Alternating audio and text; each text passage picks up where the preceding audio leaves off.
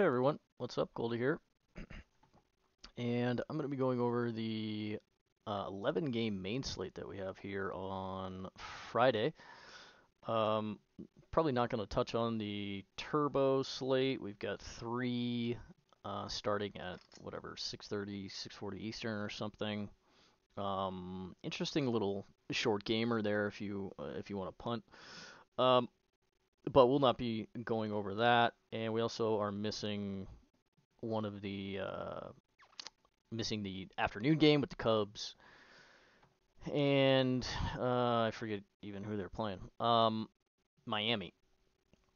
So that keeps us down to about 11 games here tonight, and we got a lot of different arms here. A lot of guys that are in the early projections up top here. Really, everybody from about the 8K range all the way up, projecting in the same sort of fantasy point range here, starting with Freed down here at the bottom. He's going to be the most popular, and in those scenarios, that's kind of what you'd expect. The cheapest guy, if everybody's projecting mostly the same, he should probably be the most popular, and that's kind of what we're seeing.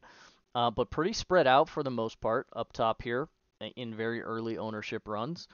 Um, so I think we're gonna have to really get into the weeds a little bit when you're building teams and make some pretty granular decisions on some of these guys, and I think we can do that. Um, Down in the lower range, there it kind of looks pretty gross on first blush, and certainly if we're just looking at the projections, we're not all that thrilled with a bunch of red numbers down here. We do like green numbers in the ownership, but we'll have to keep an eye on how all of this stuff changes throughout the day. And even here in the last couple hours, these ownership numbers have fluctuated a lot. So um, early numbers on Freed, for example, were at about 26, 28%. That's come up 10% in the last couple hours. So as more data comes in from the rest of the industry, these numbers will get updated. We have pushed them to the site. You'll probably see something different than you do here in the sheet, but nevertheless, a lot of games here. So let's just get into it and talk about who we can play on the mound and who maybe we can stack against them. So uh, first game up here, Boston at Philly. Interesting matchup here, and we're gonna get a lot of these this year with everybody playing everybody. And we have Chris Sale going for the Sox, who's been a little bit better. He's still kind of up and down. It's really just been every other start for Sale that's been good, and in between those good starts, he has had some real clunkers. So, unfortunately for our prospects of playing Sale at a decent price tag, 7,500 is fine. Um, his last start was really good. So, if his first six starts are any indication of future results, he's likely to get picked apart here by the Phillies. This is a bad matchup for him, of course. I mean, they've been striking out a little bit here in the early going against lefties. 24%, about a tick above average or so. Not creating, of course, just yet, but they have just gotten Bryce Harper back. And when he gets going, he's going to make this lineup really tick here. Certainly, as we get into the summer months, when the weather starts heating up in Philly in particular, um, Schwarber, Turner, Castellanos, JTR, all of these guys are really going to kind of come into their stride. This lineup has been pretty underwhelming so far this season, but now that they've got Harper back, he's going to really solidify everything there, and they're going to be even more dangerous than they have been, and even more difficult to go after. We've been able to target them a little bit with some high swing and miss guys, and Sale is that. He does have some K stuff still, but as we mentioned, there's the variance still with Sale, and it's contact mostly because he's got a bad fastball mix here. The changeup he's been able to survive and establish with a little bit and kind of calm down this negative fastball value, but four seamer sinker usage at call it an average negative 1.5 outs above relative to league average is really not good. So you're still going to have to establish with fastballs in order to put yourself in equitable spots. And with just a marginal breaking pitch here, league average slider, it's still going to be, there's going to be a lot of variance still with him. So naturally, that really makes sense that we've seen a lot of that in his results over his last several starts. But the K stuff is there, the swinging strike stuff is there. CSW still pushing 30%, and it's encouraging. The walks really haven't been a problem. I mean, of course, in the early going when he was getting back into it, maybe some adrenaline or something, was causing that him to kind of spray it in his first couple outings. But um, it's really just kind of contact that we're a little bit concerned with. It's getting behind in counts really, and then pitching to a little bit too much contact when he tries to um, make up those deficits. So it's 36% on the barrel to the righties and 33% in a very short sample over here against lefties. So we don't, I mean, it's almost not even worth mentioning. So we won't mention it. But to the righties is much bigger sample, 29 innings, 134 hitters, 269 average. That's elevated, and that's a pretty big number. 337 WOBA is as well, 168 ISO. So despite a 25% K rate and a low walk rate, a flatter ground ball to fly ball ratio here with a huge line drive rate, 30% line drive rate here in the early going, and barrel contact at 36%. No soft contact induced really to either side of the plate at just 13.5%. So that's very worrisome, and why I would almost definitely side with Philly, despite an attractive 7,500 price tag. This ownership at 22%, I think this is too high at this moment, because we've got some other guys, not so much in the mid-range that we're all that jacked about playing, and certainly not a lot of guys have the same K upside that Sale does. In this particular matchup, with the Phillies getting Harper back, I'm not really excited about that. I don't like this hard contact. I don't like the lack of soft contact induced here, and this huge line drive rate is super worrisome in the early going. I think if he is not establishing here early in counts with the fastballs, it's going to make him really susceptible to some right-handed power here and getting the baseball in the air. And this is a small ballpark over here in Philly. So I would side with Philly here. And problem is their pricing makes it a little meh. 5,600 for Trey is fine. Harper at 56 is fine too. Castellanos 47, a little high in this particular matchup, but it's fine. 48 for JTR, also not super thrilling. Alec Boehm at 39 makes it a little better, and Edmundo Sosa down at the bottom of the list, who's been great against left-handed pitching this season, 2,500 for him. So you can make this happen. I would probably stay off of Kyle Schwarber. Not great against lefties as it is, and 54 is an elevated price tag, but you can make some Philly stacks happen if you want to target a very high line drive rate and some susceptibility for Chris Sale.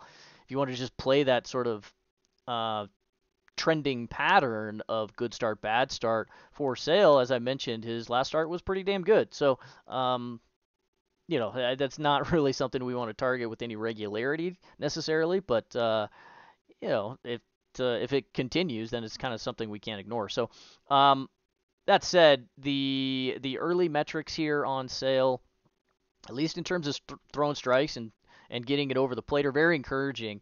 We're getting back into the Chris Sale range. And if this stuff continues, then at least in terms of throwing strikes, then the 7,500 is going to be probably not long for us. We're not going to be able to acquire some Sale pieces at 7,500 for too much longer. But the hard contact and the high line drive rate to righties, that's got both of these numbers have to come down for me to get all that encouraged. And I don't like the ownership so far. So give me some of the Phillies. On the other side, Zach Wheeler 10-6. I'm also not crazy about this kind of price tag here. There's plenty of other 10K guys that we could get to, and this is kind of a difficult spot for Wheeler, even though his last two outings have been fantastic. One of them was against the Rockies. We couldn't play him. It was a showdown slate. Went 6, struck out 11, still walked 3 guys, though. Command has been a little bit of an issue for him. 3 walks in 3 of his, 6 starts this year. Um, Not terribly worrisome overall for Wheeler because his control is mostly just fantastic. Um, but battling the command here a little early in the season. He fixed that in his start against Houston in his last outing. Just walked 1, struck out 7 in 6 innings. So he's going deeper into games now. This is more the Wheeler that we know and that we were kind of expecting. We weren't really worried about him. It's just early season Zach Wheeler is kind of tilting. Um, Excellent fastball mix here with the four-seamer sinker, and this allows him to kind of get away with subpar breaking stuff. Really a league average slider and a bad curveball. Doesn't throw an off-speed pitch with any regularity, really, so it's mostly just four-seamer, sinker, slider, curve. That keeps him down in the strike zone, and that's usually where we want to be, especially with guys that have high K stuff. Now, he's a little bit more susceptible to left-handers, and that's really Boston's strength here, of course. Against righties this season, 123 WRC plus with an 18.5% K rate, 202 ISO, 33%, 32% hard contact rate, and a 360 WOBA, hitting for a full 280 average. So at an elevated price tag here at 10.6, I think I'd probably rather get to Kershaw later at 10.8 if I had to choose in what's an equally bad matchup. But I like the ownership here on Wheeler, and it's going to keep the this number is going to stay down because we've got so many arms that we could play today. So I think this is okay, and we can get to probably 1 in 8, 1 in 6 teams here with Zach Wheeler. I think this is fine at 10-6. I'm not overly thrilled about going after Boston, though, but I also don't really want to stack against Wheeler. If anything, like it would be like some line drive hitters, which would be like a Rafi Devers. 5,700 though, you really want to pay a full price on Rafi Devers going after Wheeler. I'm not super thrilled about it. Same with a Verdugo or a Yoshida. They're seeing the baseball well over here. Jarren Duran, price adjusted, probably the best play at 3,600 in the middle of the lineup. But he's probably going to strike out a pretty good bit here. Still a young hitter. He's figuring it out a little bit as Duran, but still some susceptibility. You can see the growth at the plate in his plate discipline, but he's still going to strike out a lot in this particular spot. So I'm not overly thrilled about playing Boston, but really just the price tag, I think, here in lineup construction is going to keep me off a lot of Zach Wheeler. I do like the ownership, though, and we're rounding into Zach Wheeler sort of form here, so I think it's a fine play. Okay, let's get to Colorado on the Mets. We're getting Antonio Senzatella back, which is nice for the Rockies' rotation. They're getting banged up a little bit. Kyle Freeland had to come out of his start with a sort of little stinger in his neck. We talked about Herman Marquez, who has to have TJ. Noah Davis is down with elbow inflammation. So they're getting Senza back. It hasn't been an arm problem for him. He tore his ACL last year. That's not to say that we would consider playing Senza anyway. Even at 5,000 here, like this is an attractive price tag. He has 15, 18 points in him as a raw ceiling, but not in this matchup. This is a horrible matchup for him, even though the Mets have been terrible over the last. They just got swept by the Tigers. He doesn't have any K stuff. He just doesn't miss bats, and he's on the barrel at a huge rate here. 40% hard contact last season to the right side with a 182 ISO. 180 ground ball to fly ball, so that neutralizes a little bit of the production in terms of run suppression that he would otherwise give up if this number were lower. But 40% hard contact, like there's kind of a threshold above which we just like throw out the I don't really care about hard contact when the ball's on the ground sort of conversation, and we're just like, 40% hard contact, 40%, and you can't really, you can't ignore this. So this plays into the Mets pretty well here. Very, very high line drive rates against Senza, 26% to both sides of the plate.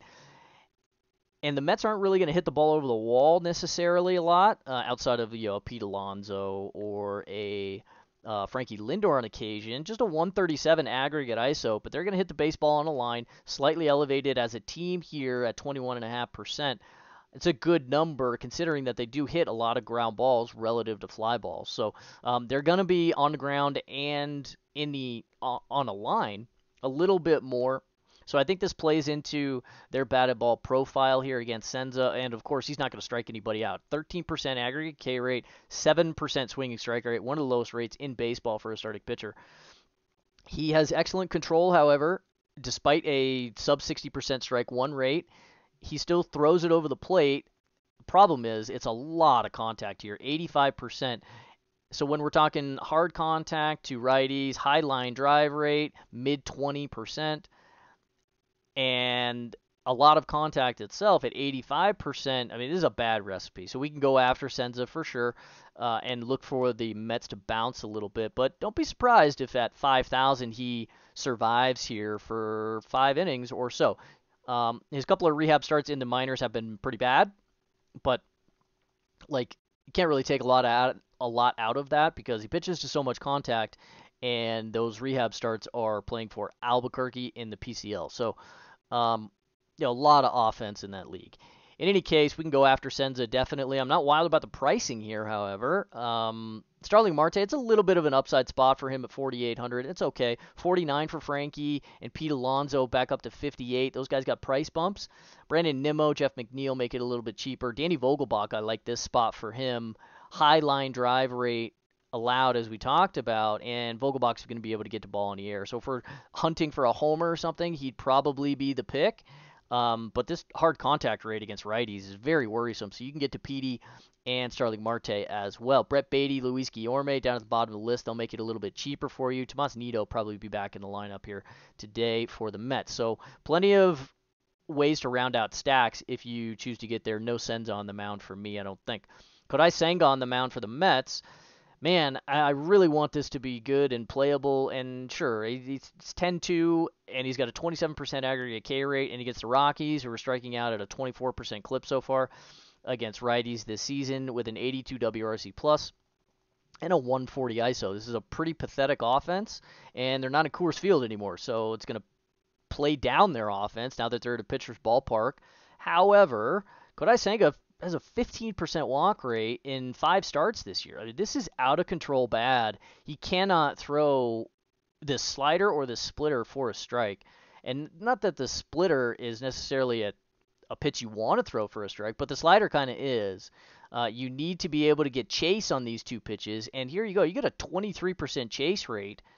It's because the pitches out of the hand are just not competitive. They're balls out of the hand, and that makes it very easy for guys to just take walks. And sure enough, 15% walk rate, even though he's throwing strike one early in the count, he's establishing, sure, with the four-seamer and the cutter early in the count.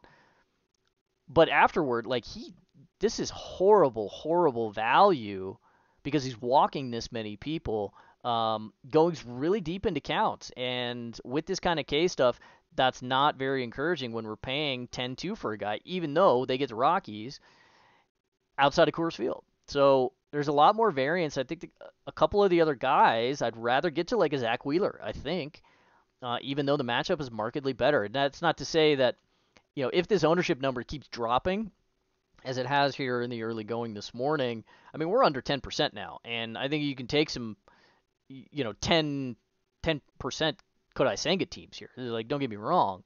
Rockies are still bad, and he's still a good arm here. But this is, pretty worrisome. If he's only going to go 5 1/3, he has upside for a max of 6 innings. We're still paying 10K for the guy, and this is an 11-game slate. There are plenty of other guys that we can get to. I don't think this is a must-play necessarily, because this is super worrisome. 36% hard contact in aggregate so far. On the barrel a little bit, giving up some power. Short sample, yeah, but giving up power and walking a lot of guys here. And even against the Rockies, it's still a big league lineup. And they're going to be able to pick you apart if you cannot throw strikes and you put people on base for free. So I say this every day. And, Kodai Senga, he's got to figure this out.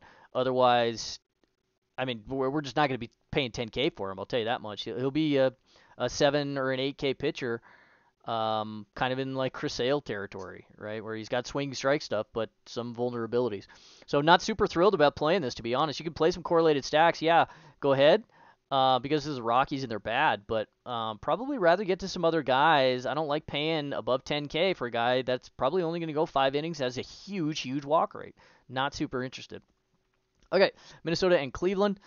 Bailey Ober on the mound for the Twins. We really like Bailey Ober against right-handed heavy lineups, and the Cleveland Guardians are not that. They are going to platoon very heavily here. They'll probably have, I would say, at least 6 lefties in the lineup, and none of them strike out. So this is not a good spot for Bailey Ober. He has a 16% K rate over the last season plus against lefties, and that's really not a good recipe here. Mega fly baller, so we don't really want to stack against guys like this that are this heavy in the fly ball category. Similar to Joe Ryan, with an 050 ground ball to fly ball, very difficult to stack against these guys because their MO is getting fly balls and soft fly balls. Kind of a lot of pop-ups and things like that. And when there's not a lot of hard contact to opposite-handed hitters, it makes it difficult to mix in full stacks of them. However, we can get to him with some righties here, despite a 28% K rate here. He's got a 40% hard contact rate himself, similar to Senza. Like, this is an astronomically high number, and with a lot of fly balls, 070 ground ball to fly ball, it's actually a little bit easier to attack than certainly an 033 ground ball to fly ball when there's this much hard contact, right? So I mentioned the kind of threshold where we throw out the batted ball numbers, just be like, okay, this is hard contact pushing 40 and 50%. I don't really care. We're just going to play the guy or stack against the guy, and we might be able to get into that territory here with Cleveland. However, I mean, Cleveland is just dreadful. 106 ISO, 287 WOBA, 26% hard contact in aggregate themselves. No soft, really, but most of it's just medium, and they just kind of pop everything up and roll everything over. $130 ground ball to fly ball. Nothing really to speak of on a line. Yeah, sure, it's north of 20%, but like whatever. 10% walk rate and 20% K rate is going to make them still difficult to go after. But so at 7,200, I think the price tag would be fine, but this is a bad strikeout matchup for him, and I don't really want to attack Cleveland in general, even though this offense is just really, really poor. I'd rather if you were like 6,600, I'd be pretty excited about that, I think, but probably not in this particular matchup. It's just really hard to target Cleveland for strikeouts with a low strikeout platoon split here. Peyton Battenfield on the mound for Cleveland, same thing for him. Very low K matchup as well against the Twins. Now, they'll strike out against righties, but he doesn't have any K stuff really to either side of the plate. 12% walk or K rate to lefties. He has a little bit more K stuff against righties, but this is a very short sample here so far. He's only got 4 starts, and he actually was pushed to the bullpen in 4 games. He's got 3 starts. He was pushed to the bullpen in one of these games because of the excess of arms that Cleveland has, but they just sent Zach Plesac down to the minors, as a matter of fact. So he's going to get another spot start here. Probably not long for more than, 5 innings, if he even makes it that far. A lot of contact here as well. Very low swinging strike stuff, high walk rate, and no strike one. So we can attack this as well. Even with a super short sample, like 65% hard contact over 34 hitters to the left side. That's pretty alarming, even in a short sample. 48% to righties. So not a lot of hitters here in a very short sample. Certainly noisy. All this stuff is going to come down, but that doesn't necessarily mean in this particular matchup that it's going to come down, to 0 like immediately, right? The Twins over here still creating at an average clip, 104 WRC plus, hitting for some power, 176 ISO. You can play some of the Twins here, I think. 37 for Kepler is fine. 45 for Correa, it's a little bit better now. 53 for Buxton, also a little bit better. 47 for Polanco, still kind of high, but it's fine. Now I think this is a high upside contact spot for him. And Trevor Larnach should be back in the list today at 3,400. Josie Miranda, Joey Gallo, I think you could probably consider playing today, even though he's at an unplayable price tag. with a 40% strikeout rate at 4,400 for him, it's probably okay because Battenfield really not going to strike him out all that often, even though Joey Gallo is probably going to strike out a hell of a lot more than either you or I would in this particular matchup. So you can play some Twins here. I think they're just kind of a middling sort of value and ownership stack here. And I think they're off the board. There's some other teams that will probably want to get to ahead of them, but I think you can get to them on a full 11 gamer here and target some contact in this game. You could probably do it. You could consider game stacking here, but get pretty frustrated once again when Cleveland doesn't hit for any extra bases whatsoever. So really only the Twins here, I think, and really not super enthused about any pitching.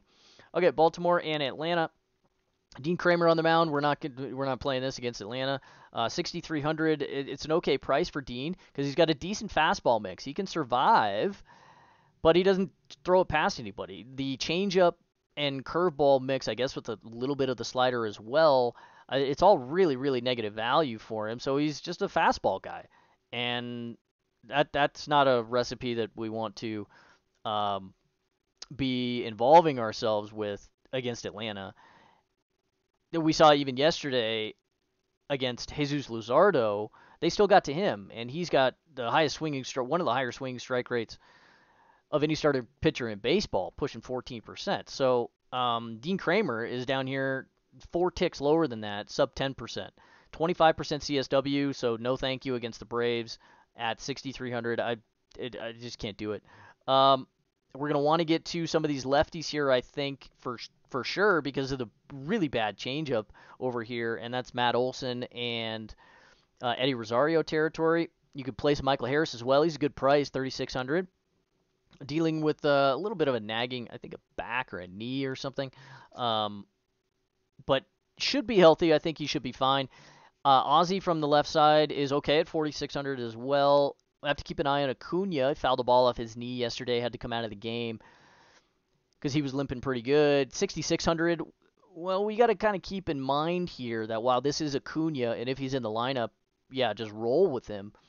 If he's got a bum knee, it might decrease his overall stolen base upside, which is really why we want to be playing Acuna. He's not really hitting the ball over the wall a whole hell of a lot this year, hitting more ground balls than he has in the past.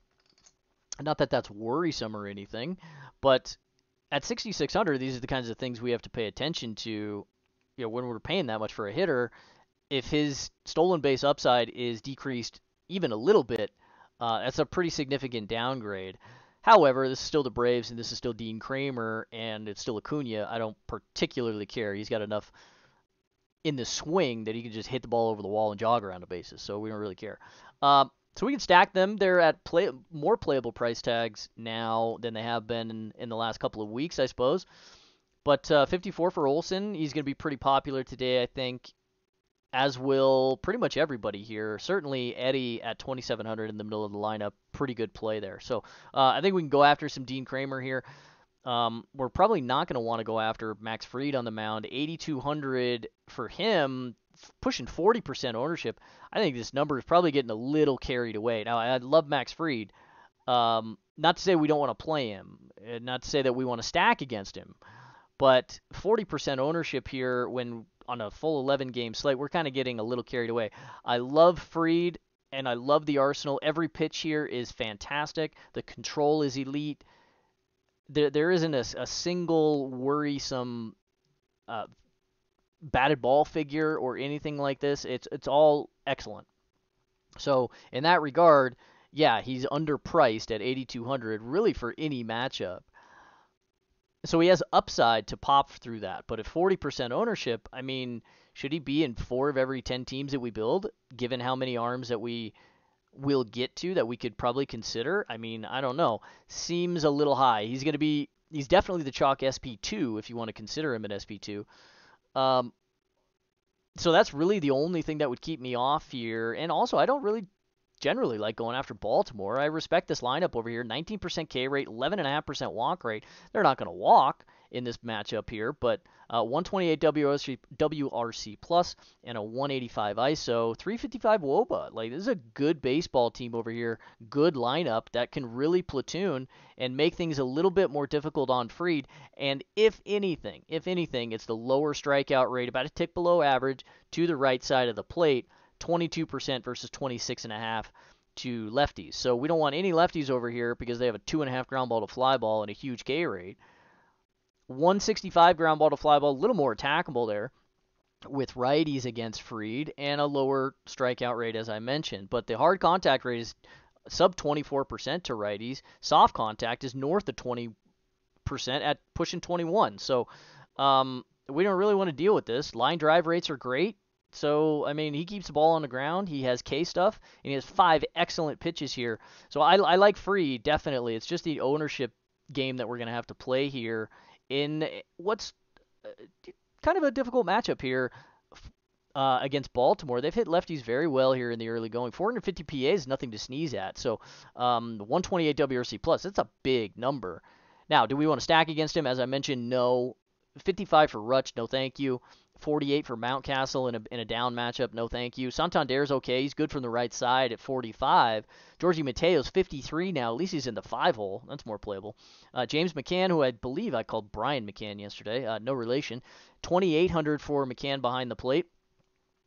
I think that's playable. So if you do want to get to like a 3-man or something with an Austin Hayes, that's a little bit cheaper. Hayes, Santander, James McCann behind the plate. I think that's all right. Everybody else, though, I mean, they're pretty expensive for this particular matchup. So very low total against Fried here, naturally, because the stuff is excellent. And Baltimore's cooled down a little bit, even though they put up a 20 spot against the Royals yesterday. The Royals are the Royals. So, yeah, it's all right. It's just the ownership number that's going to keep me down. It's going to be hard if you're just building teams to avoid this 19.5 median projection. But admittedly, 19.5 is a median outcome in this particular spot. Might seem a little bit high. So we could be getting a bit carried away there. So that's really all we got to be careful of. But fundamentally, it's a fine spot to attack. Okay, Oakland and Kansas City. Kyle Muller on the mound for the A's, who has been awful.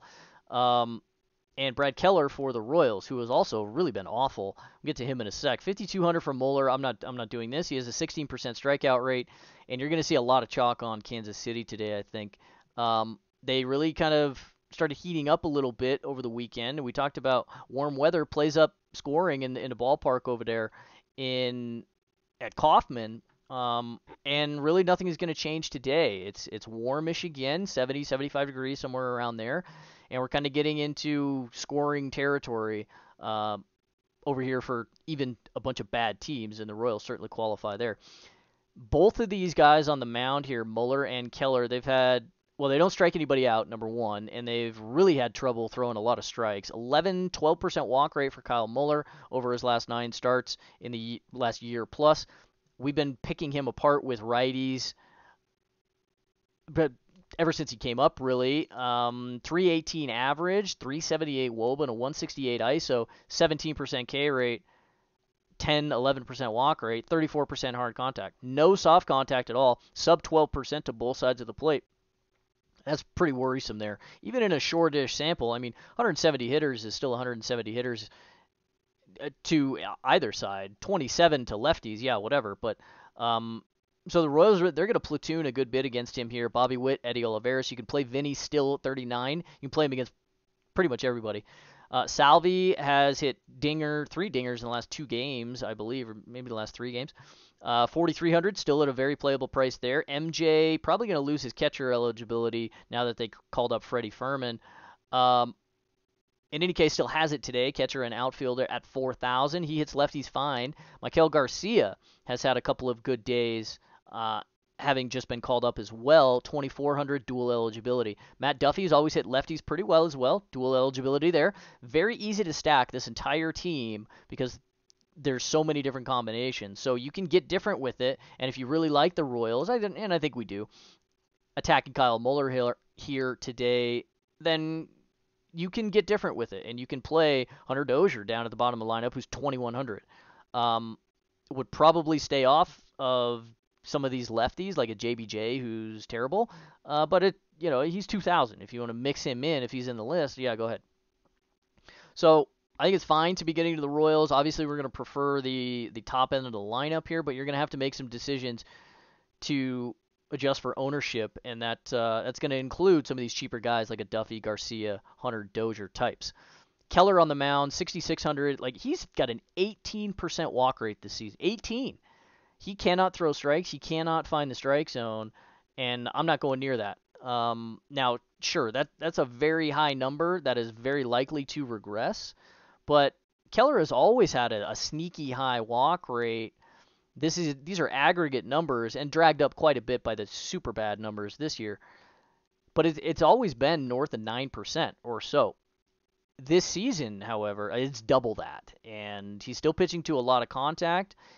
When he does throw strikes, it's still just over the middle of the freaking plate. And he's been picked apart pretty good a couple of times. Now, he's still not giving up homers. Keller has really never given up a lot of homers. So if you want to attack Brad Keller and attack this very high walk rate and super low strike one rate, then I think we can go after him with full stacks and probably full stacks only, because he just doesn't give up balls over the wall and never really has. Get to some Mysterio Ruiz up at the top. He's been excellent. He's got speed. He's got pop. 3,100, that's fine. Brent Rooker, of course, has pop. Ramon Laureano has pop as well. Excuse me. At 3,600, that's a fine play. J.J. Bleday hit a bomb yesterday. We talked about him a little bit yesterday on the podcast or on the in the vid. 2,000 for him. Still the Stone Min. Shea has plenty of pop behind the plate. So you can play some guys that have pop really from both sides of the plate. Jace Peterson, 2,500 as well. So you can play some A stacks, and this is one of the stacks that can get you there. You can game stack here for sure. The A's can get you to 2 expensive pitchers on the mound, which you might want to do because it's kind of gross here in the lower range. All that spiel aside, 6,600, we have seen Brad Keller pop at this price tag before, and this is still Oakland, and they're still bad. Still an 84 WRC plus against righties. Still a 26% K rate against righties. And a 286 WOBA with a 132 ISO. Not hitting for any hard contact. Popping up a lot of balls. 12% infield fly ball rate is pretty high. A lot of soft contact here, 18%. That's kind of worrisome as a team aggregate. And we can still attack them. So if you want to go after them if you landed a couple Brad Keller teams, I think there is exploitability in a 1% ownership figure. It's not like hugely exploitable.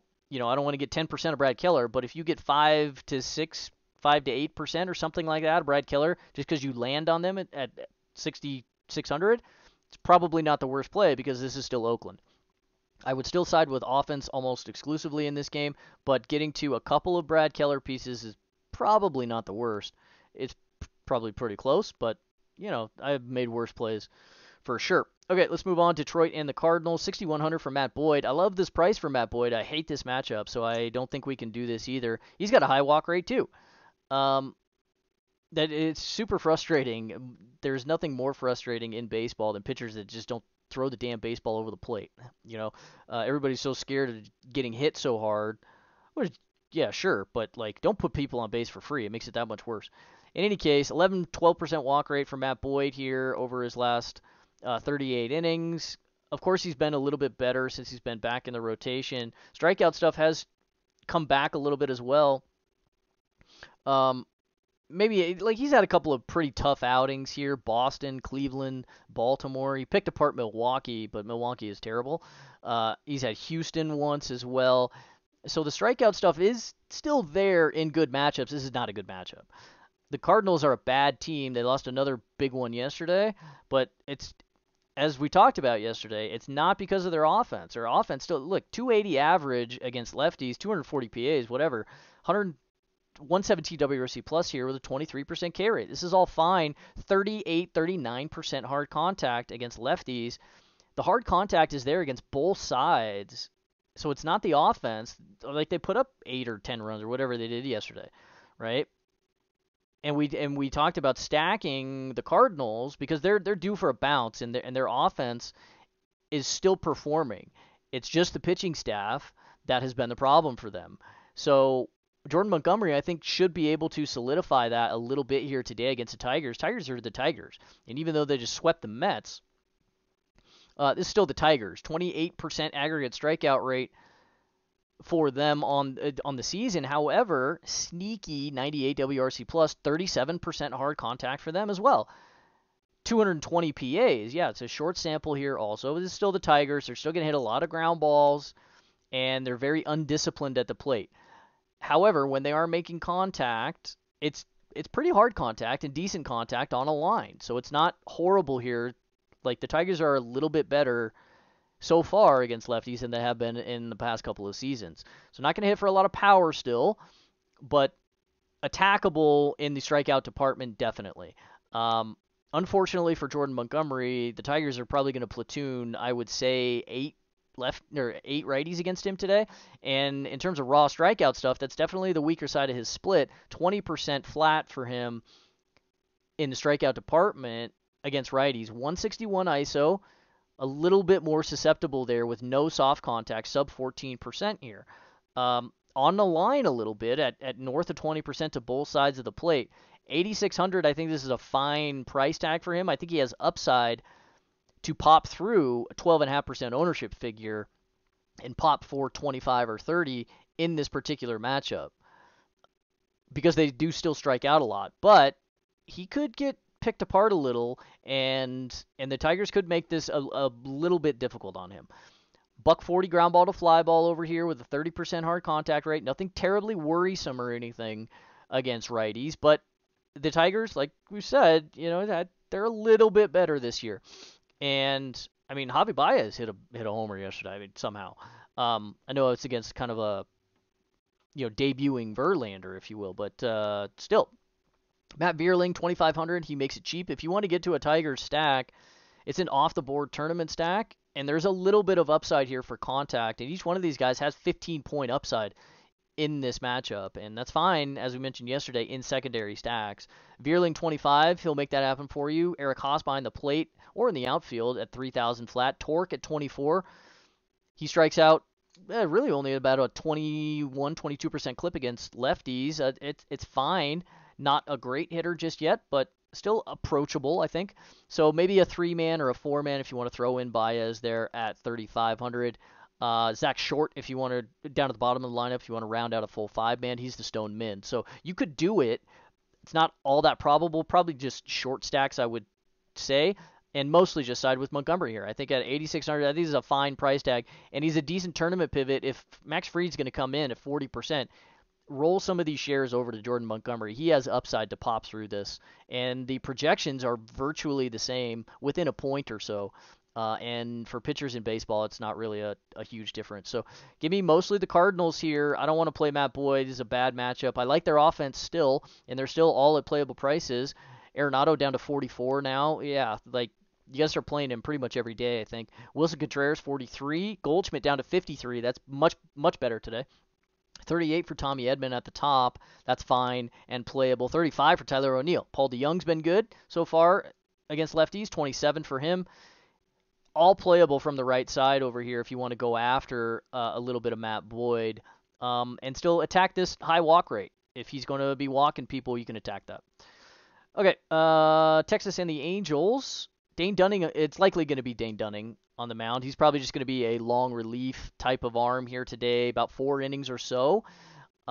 He's taking the rotation spot of DeGrom because Rip DeGrom, I guess. Nothing too impressive here in the arsenal for Dane Dunning. He's mostly a sinker, cutter, slider kind of guy. He throws a lot of a changeup. It's not really good, though. That's mostly because he's throwing a sinker, which is not a good pitch, as we talk about all the time. Certainly to opposite-handed hitters, that's Shohei territory. That's Luis Rengifo, Jake Lamb, I guess, but no thank you. Probably not going to be Matt Thaiss in the lineup today. It may be if they want to play him at first base. Or DH him or something. They'll probably DH Ohtani, I would guess, actually. So maybe not Matt Thaiss since he caught yesterday, but probably Chad Wallach behind the plate. So not many lefties that they can really go after this bad sinker with and bad change, right? But the slider's really not very good either, and that's why there's no K stuff, right? He just doesn't have a whiff pitch against either side of the plate. No change, no slider. So um, cutter's going to help him to induce a little bit of soft contact to same-handed hitters. That's why we see it pop to about 17% against righties here. But he still gives up a lot of hard contact. It tails back over the middle of the plate a lot of the time, does the cutter for Dane, and it's 37% hard on the barrel to righties. And he's attackable in the average. They'll hit for some average, they'll hit for a little bit of power, so you can get to some Angels here once again. Not my favorite, kind of down the list, I would say, because this is probably going to be a bullpen game, and the Angels are overall pretty bad. I mean, we did stack against them again yesterday. Finally, Jack Flaherty blew up, but overall, they're still, just an okay offense, slightly north of break even. 107 WRC plus is fine. 23% K rate still to right-handers. Dunning's not going to strike him out with all that much regularity. 251 average, about average, I suppose. 167 ISO, about average there as well. Some hard contact, though, at 33%. So you could play some Angel stacks if you want to go after Dane Dunning and a lower strikeout rate. I think that's okay. Trout should be back today, 6,200 for him. Zach Neto at the top, they're just going to let him run. Ohtani at 65, this is fine. Anthony Rendon hasn't changed at 4,000. Hunter Renfroe, I believe it was him that misplayed a ball terribly in the outfield that kind of led to the explosion of Jack Flaherty yesterday. But 4,900, good thing we don't have to play defensive metrics in DFS, huh? 49 for him in the middle of the lineup. It's fine. It's not great. Drury, Taylor Ward, he's been a little bit better. He's 3,900, so you can play him. I did mention Rengifo, still really like this at 29. So you can get to some Angel stacks down the list for sure in bullpen games. Not all that excited, but preferring mostly offense here because I want to attack Tyler Anderson a little bit as well. 6,000, I like the price, but I don't like the upside in the strikeout matchup here against Texas. So give me Texas against lefties pretty much all season. We did it all of last year as well. He throws strikes, but he's really only a three-pitch guy with a four-seamer cutter change. Doesn't have a wipeout breaking pitch to lefties, so that keeps his strikeout rate down against the left side of the plate too. He induces, however, a lot of soft contact. So he's a fly ball pitcher to righties at least, and with a lot of soft contact that leads to fewer balls on a line and way more balls popped up. So it's kind of hard to stack against Tyler a lot of the time, but he has not been great this season, and the whiff stuff just really is not there. He's been picked apart in pretty much every start outside of his last start when he got Milwaukee, who is terrible. 6 2/3, 7 Ks against Milwaukee, but before that, he got Kansas City, Boston, Toronto, and Oakland, who's bad in each one of those starts. So I guess he was fine against Oakland. Yeah, it's okay. Price adjusted at 6,000. I think it's fine to land on him if you get there, but I really don't want to go after Texas, man. 109 WRC plus for them, 24% aggregate K rate. Yeah, whatever, but he's not going to strike him out. 171 ISO, 328 WOBA. Not enough in the hard contact category to get super excited about, but they're still creating, hitting for some average, and hitting with runners in scoring position. Price-wise, I'm not jacked about going after Semien. Tyler Anderson's got an elite changeup, so he's going to be able to neutralize this power to the righties. Adolis Garcia, 57 as well, not stoked about that. Robbie Grossman will make it cheaper. Nate Lowe hits lefties fine. Josh Young I do like at 3,800. That's fine. So probably just one-off pieces, maybe some short stacks of the Rangers here. I do like attacking Tyler Anderson because you can go after when he's bad. Like he just won't throw it by anybody. And if the changeup's bad, four-seamer that he's not spotting, then there's a lot of variance that can come along with Tyler Anderson. But overall, I think price-wise, I'd have to side with Anderson here at 6,000, but not going to go out of my way to be playing. It is a big median projection, however, at very low ownership so far for a guy down here at 6,000, and that's something we have to keep in mind and note here. At sub 7%, if you land on some of this, it's going to be kind of hard not to, I think, at this high a median projection. So something to keep in mind while you're building teams.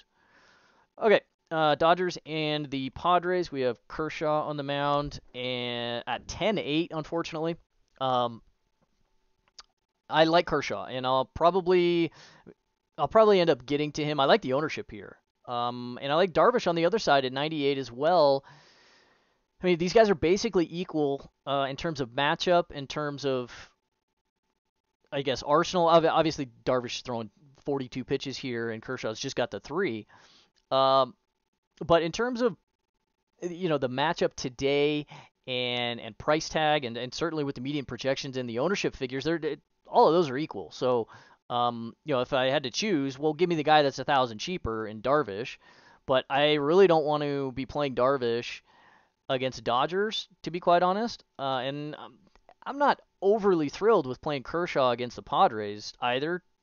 Really, like this is a bad matchup for Kershaw in particular, for the Padres against lefties, 20% strikeout rate, 109 WRC plus. But Kershaw's Kershaw, and he is still a top 10 arm in baseball when he is healthy, and he's healthy. He looks fantastic. Every metric for Kershaw, this is Pete Kershaw numbers. A little bit lower of a strikeout rate in kind of a noisy-ish sample in just 26 innings against lefties. 21% there, but like whatever. And he's still inducing north of 20% soft contact, and everything's fine there. He's not getting beat up by righties or anything, so I think this is still fine. I'd prefer him to Wheeler, I think, even though I like Wheeler a little bit as well.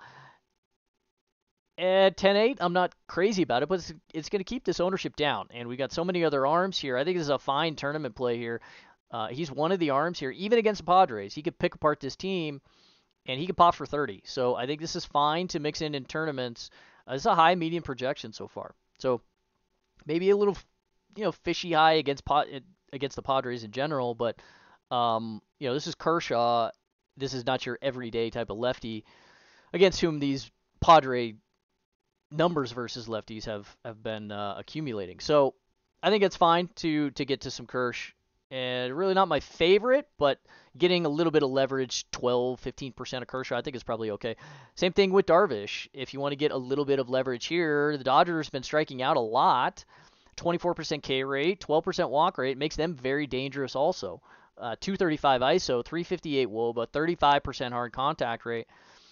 This is kind of why I would side with Kershaw a little bit more, because the hard contact rate for the Dodgers against righties is still at 35%.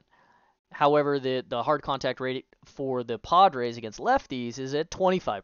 So even though both teams are dangerous in creating and they all got a lot of really good hitters, it's still contact numbers that we have to that are really kind of the tiebreakers for me. So I'd side, even though he is $1,000 more expensive, I'd probably side with Kershaw if I had to choose between the two, but good news for us, we don't really have to choose between the two. So I'd like to kind of play both of them in tournaments at the same ownership and the same median projection. And both of these numbers, the ownership numbers that is, are below 10%. So yeah, give me some for sure. I like Darvish and I like Kershaw. In general, the fundamentals are nothing wrong with them. He was actually pretty good in that Mexico City start. Survived a lot longer than one would assume. So he's good, and Kershaw's good. Both of them look fine and healthy and stretched out, and no problems here. So no offense really for me in this game. Maybe if you want to do it on the late slate, okay, but mostly pitching. Okay, Washington and Arizona. JoJo Gray, I think we might be able to play here today. He's made some changes in the arsenal. He's throwing this four-seamer less. He's throwing more of a cutter. Now, it's not really reflected here in the sheet because you've got some numbers that are coming in pretty noisy, different systems, Sports Info Solutions and Pitch Info and Statcast. They all judge this slider cutter pitch that he's throwing a little bit differently. Some gauge it as a slider, some as a cutter, so we're getting some noise. So it's not reflected here in the sheet, but it is a cutter, and he has migrated about 10 or so percent of his usage of this four-seamer over to the cutter.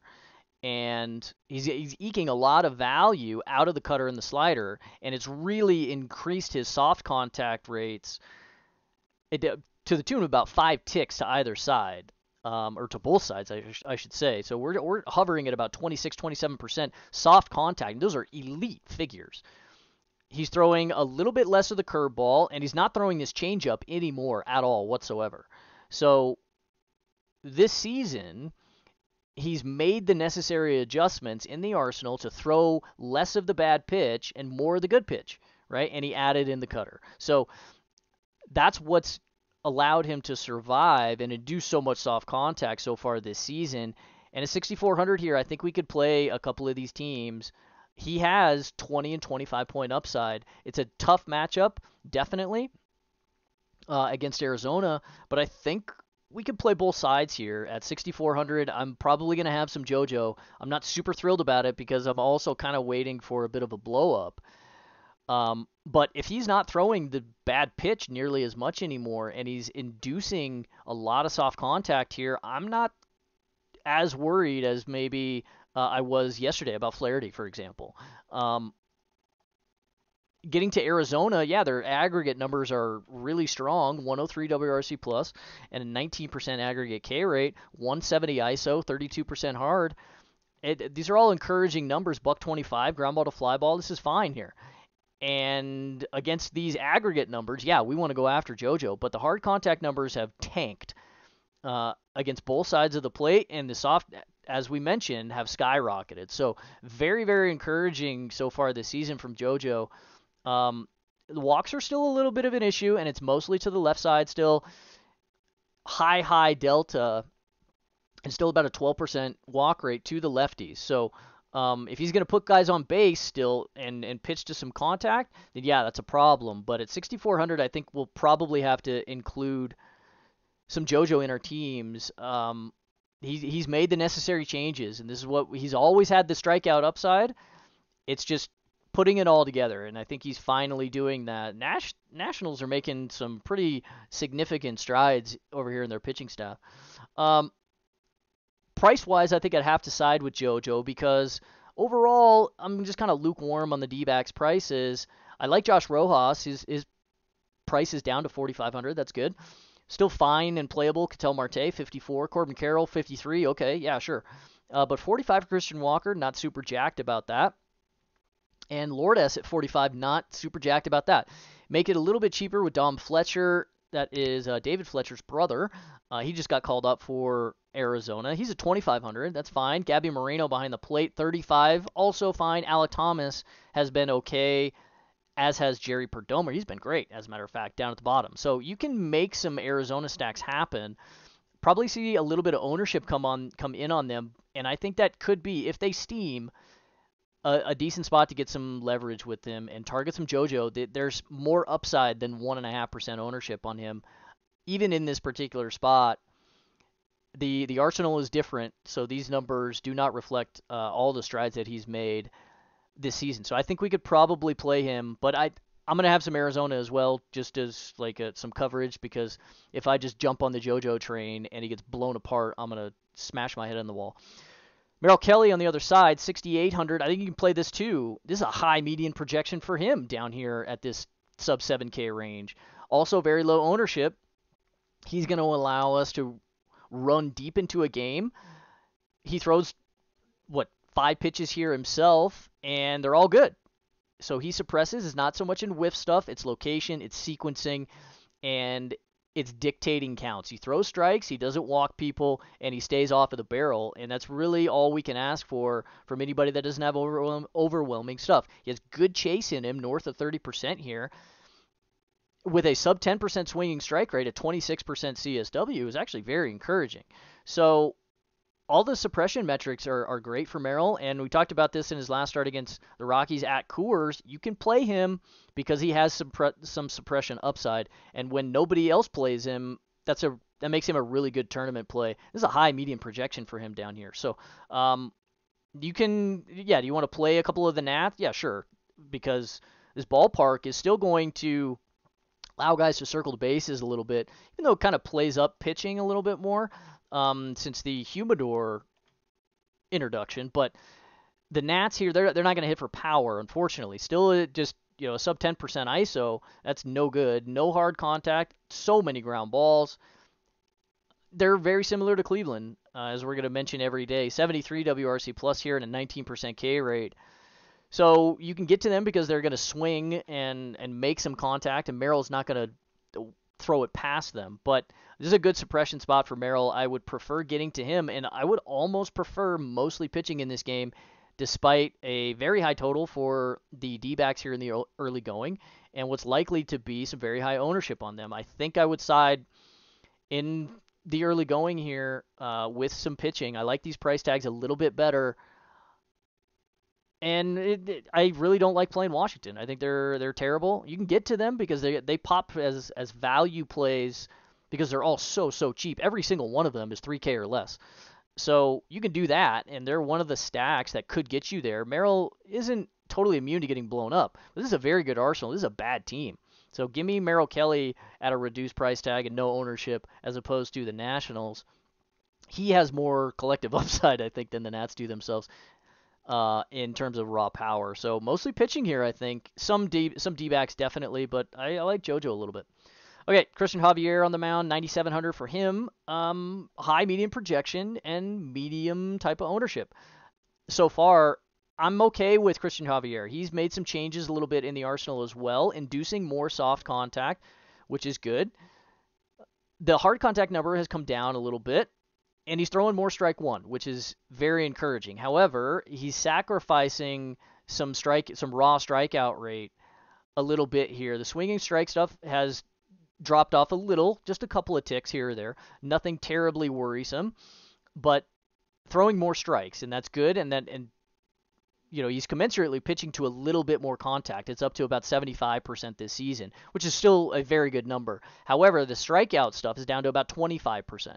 So we're talking, a good 6 ticks here, and that's nothing to shake a stick at, right? At 9,700, you still need a lot of upside. 25%, 26% is still good, and still plenty playable, given that he's throwing more strikes and getting into more equitable counts. He's not throwing this changeup nearly pretty much at all anymore. It's mostly just the four-seamer slider, similar to JoJo, is starting to remove the bad pitches a little bit and throw more of his good stuff. So that's excellent. That's what we want to see. So the aggregate numbers here are going to suggest that we just play a lot of right-handers against him, but he's inducing more soft contact this season to the righties than he has in the past. And throwing more strikes, that makes him much more playable because he's still a very heavy ground ball to fly ball guy. Or I suppose a fly ball to ground ball guy at an 0.50 in aggregate. So super hard to stack against. If you want to target like a one-off homer piece of Julio or something like that, a Ty France maybe, yeah, okay. Teoscar, it's not the worst, but these guys are going to strike out a lot in this matchup. So I almost definitely just side with Javier here. He's another one of these guys up in the upper range that we can target on the mound and get some shares of. I think at 15% ownership, this seems about fine and probably where I would land if I built teams like right at the moment. So we'll have to see how it fleshes out throughout the rest of the day, but I think this is a fine play also. On the mound for the Mariners, 10,000 for them, or for Luis Castillo, and I like this a lot. One thing that he is doing much less of this year as well is throwing the changeup far less. He dropped this down to about 14 and 15% usage rather than a full 20% because it was a bad pitch, and he moved it all over the four-seamer and the two-seamer a little bit. And that's exactly what we want to see. We want to see, I absolutely love it when pitchers throw their good stuff and do not throw their bad stuff. And that's what we're seeing here with Luis Castillo as well. So at 10,000, I think this is a fine and playable price tag. Seeing a little bit higher ownership on him, mostly because the projection is so high. But the projection is so high because the arsenal is better this year. So strikeouts are up. Strike one rate is up. Contact rate is down. Strikeout rate is up. Everything, swinging strike rate is up to nearly 14% this season. Hard contact rates are down because he's throwing less of a bad changeup. I mean, everything is great for Luis Castillo, and I generally kind of balk a little bit with him about paying such an expensive price tag, but this is very playable given that he is adjusting the arsenal, and it's mostly a four-seamer, sinker, slider mix anymore, and not throwing a bad change. So yeah, give me some Luis Castillo as well. I'll probably come in about with the field here. I don't want to get too crazy with this against a bad team still, because he's still giving up a lot of hard contact to the right side in particular, and his homer to fly ball rate, specifically this season, is down at 3%. So that his career averages are about 15%. So that's going to regress definitely. And if it's going to come, it's going to come against right-handers. He'll still be susceptible a little bit because he's throwing the changeup still a tiny portion to the lefties. So Jordan and Kyle Tucker, yeah, sure, but I'm not wild about going after Kyle Tucker here at 58. I'd much rather just play Jordan at 6K. You want to play some righties? Okay, I'd rather play Alex Bregman, probably the only guy. Not stoked about 4,700 Jeremy Pena. I'd rather play a Corey Julks down at 29, or even a Jake Myers at 22, if I were to get to some righties here. But you can attack with Luis Castillo on the mound because Houston has been attackable really all season. 23.5% K rate, 114 ISO with a sub 30% hard contact rate against righties. So yeah, give me some Castillo on the mound definitely. I like the Arsenal change. I'm not super crazy about the price tag, but there's about 3 or 4 guys that you could play above 10K today, and I think that's perfectly fine. Probably not a lot of the Mariners, I don't think, and maybe some short stacks if you want to go after Javier, but not super thrilled about that. Okay, last game of the day here, Corbin Burnes, 9,300. I like the price tag a lot here, and the market kind of agrees. High medium projection for him. So we got another one of these arms up here that we're probably going to want to get some shares of. Probably just with the field here. I think he's at kind of a dangerous spot. But the cutter is elite. This is probably the best cutter for a starting pitcher in baseball. And the curveball slider mix is really good too. Changeup is okay. It's serviceable. But since he's not throwing the four-seamer or the sinker and it's mostly the slider, the changeup's just kind of going to be marginal most often here. So the K stuff is good, and really the only thing we got to worry about with Corbin Burnes is kind of going deep enough into games a lot of the time. When he gets into a nice groove, that's not terribly worrisome. We know that he has 7 and 8 inning upside in him, but so far he's only had one outing of more than 6 innings this year, and that was 8 full against Arizona. He's gone 4 1/3, 5 1/3, 5 and 6, and 5 in his other outings. So, the K stuff is leaving a little bit on the table there this season.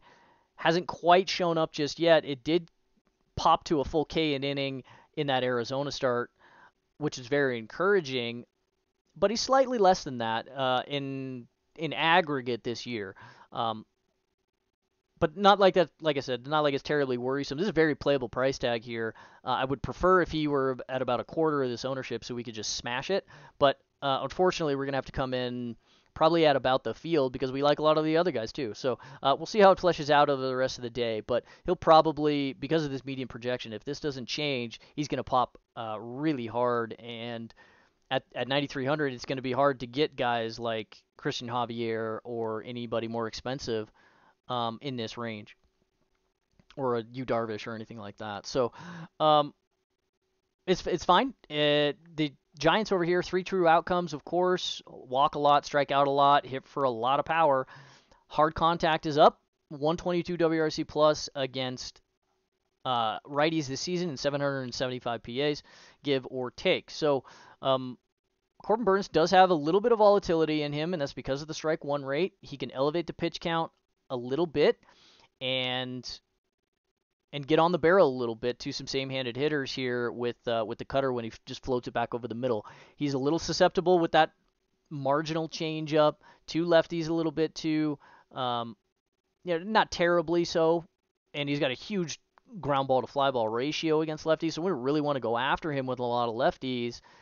But these guys are going to hit the baseball in the air, which will translate with their high fly ball rates and his high ground ball rate to a lot of line drives. And it's north of 20% here, so a little bit notable there for sure. But this is, I'm mostly going to side with Corbin Burnes here, I think. If you want to get to a giant stack, they're at playable prices for sure. Lamont Wade, Jock Peterson down at 4,000 now. It's a pretty good play, I think. Haniger hits righties fine, 39. Conforto at 35, that's fine too. If you want to round out a 5-man and throw in a Tyro, he's been great. 5,200 for him, not great. Or a Blake Sabol behind the plate, 32 there. I think that's all playable if you want to get to some late slate stacks of the Giants against Burns, because he'll probably be pretty popular there. But not my favorite. On the main slate, I think we could play him, though.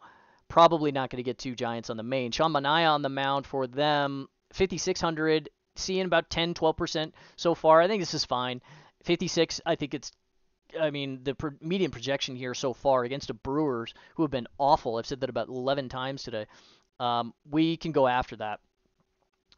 5,600, this is a playable price, and if we need to get to a very cheap arm down here, well, I'd certainly much rather play Manaea than Antonio Senzatella, for example, right? The Brewers have just been dreadful. 66 WRC plus. They got picked apart at Coors Field by Kyle Freeland. 31% K rate, 125 ISO. I don't want to play any of these guys, really. Yelich, no thank you.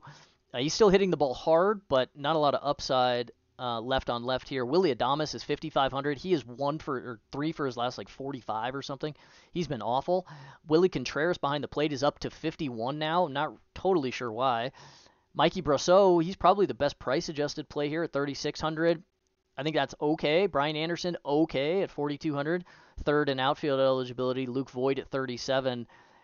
And kind of lukewarm there, so to speak. 2,600 for Tyrone Taylor. I like that play a little bit. Mostly known for his defense, but has some pop. So you can play some of these righties. Joey Weimer down at the bottom, yeah, sure. Because Manaea still has a lot of variance in him, and when he's bad, he is really bad. He explodes to righties in a real big way. 358 WOBA with a 273 average allowed and 239 ISO. These numbers are not coming down for Manaea, and he got pieced apart pretty good in Mexico City, I believe. So we can still attack him with righties, 35% hard contact, and a lot of fly balls. So yeah, go ahead if you want to attack some very short stacks or one-offs of the Brewers, but I'm not going to full stack them in San Francisco in 55 degrees because they're bad for the most part.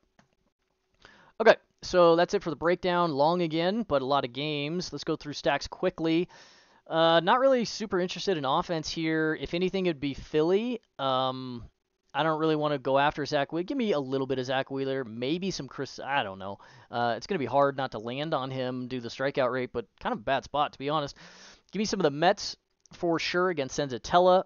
Too much contact there for Senza, and a lot of hard contact. Minnesota and Cleveland. I hate playing Cleveland, but very little strikeout stuff against lefties for Bailey Ober. Give me the Twins, though, against Battenfield. Kind of an off-the-board stack there. I like that. Baltimore and Atlanta. Atlanta definitely. Baltimore is a hedge stack. Fried's ownership here is getting kind of out of control, I think, against a damn good lineup. I love Fried, and I will have a pretty good bit for sure, but don't get me wrong. You can stack some Baltimore here and get some leverage. Oakland and KC, you can play offense and on both sides here. Maybe a couple of Brad Keller pieces, only if you land on them. There's exploitability in the ownership, but not all that much. Offense only. I kind of like Oakland here a little bit. Detroit and St. Louis. Give me St. Louis again. Probably no Detroit. I do like Montgomery on the mound here a little bit. Texas and the Angels. Texas, sure. Short stacks maybe. Not stoked about the pricing. Angels, yeah, against Dane Dunning. You can target them, but they've been pretty bad. Outside of their performance yesterday. Dodgers and San Diego, just pitching here, Kershaw and Darvish. Not sure how much I'll get, but I like both of them. Washington and Arizona, pitching almost exclusively here too. I'll have some D-backs, yeah, but I like JoJo a little bit. Don't tell anybody I said this, and I kind of like Merrill Kelly too. Houston and Seattle, probably just Castillo on the mound. I think. I like some Javier. Give me some of that, sure. He's hard to stack against, which makes him very viable in tournaments. So probably just pitching here, but Houston stacks if you want to attack some regression in the homer to fly ball rate against Luis Castillo. Milwaukee and San Francisco, only, very short stacks of Milwaukee, maybe a couple lefty one-offs at good prices like a Jock Peterson from the Giants or something, but mostly Corbin Burns there. So that's it. Long one once again here today, and keep an eye out for the projections. We'll have a lot of updates as Friday rolls along and lineups roll in. So good luck to everybody, and we'll catch you guys tomorrow.